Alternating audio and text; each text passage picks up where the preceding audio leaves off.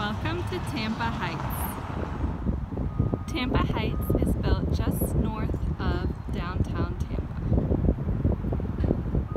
The Armature Works is one of the hot spots in Tampa Heights. The Heights Public Market, also known as the Armature Works, is a $20 million redevelopment project that is bringing tons of growth to Tampa.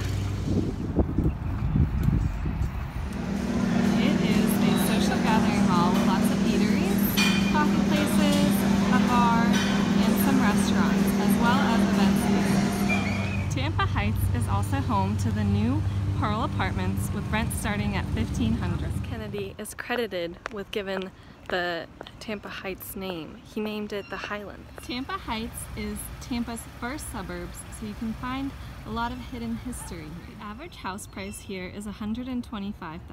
Another form of entertainment in Tampa Heights could be the Gardner Highland Avenue Park.